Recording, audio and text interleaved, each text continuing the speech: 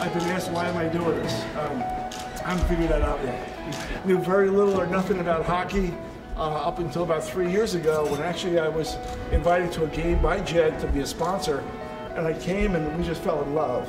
I'm a marketing guy. I looked at 6,000 eyeballs and I said, wow, there's something here.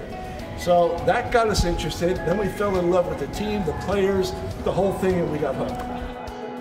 We live in Danbury, we drive downtown, and my wife would always say to me, God, we gotta help, we gotta do something downtown. I gotta tell you that I was so impressed by how many local businesses came to me and said, thank you. And I was like, wow, this is winter. This is where you gotta be. It's Two Steps, it's the pizzerias, it's all the stores around here that will benefit. The key are sponsors. This is not all Bruce, not all Ed. If it's not for the sponsors, the loyalty of sponsors to this team, to this organization, this arena, you would not be here today. Because you know what would be here? Nothing. So I say that because at one time I was that sponsor. And now I'm committed to my sponsors that I will do anything that I can for them to make sure they get the viewing of their sponsorship and that they're going to get my fans into their businesses. Is that it? Be careful. Woo-wee! Very good. I built my business around loyalty to my customer, of my employees, to the product that I sell, and that's what I'm going to bring here. That's another very, very cool color jersey. This is going to be another one that just jumps at you. So getting involved in the team was really exciting for me.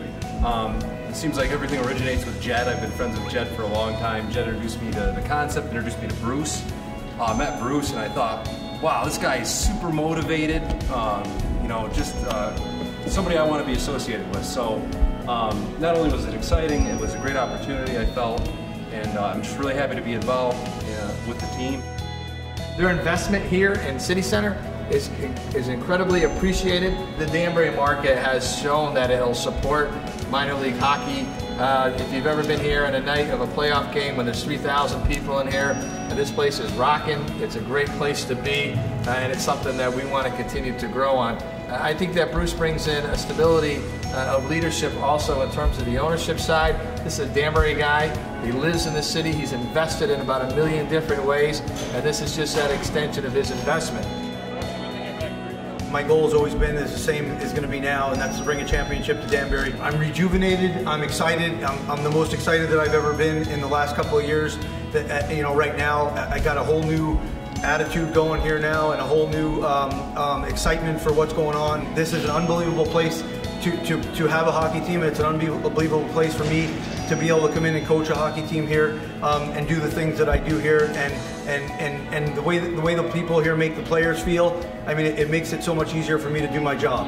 I can't tell you how excited we are from the arena's perspective to bring Ed and Bruce on board here, and we're very excited about a new chapter in hockey history in Danbury. And we're excited not only to grow professional hockey, but to grow ice skating and ice hockey in this community and the Fairfield County community. Thanks so much for everybody for coming today to support this great team and this great venture and this great partnership. And go Titans, right? Yeah.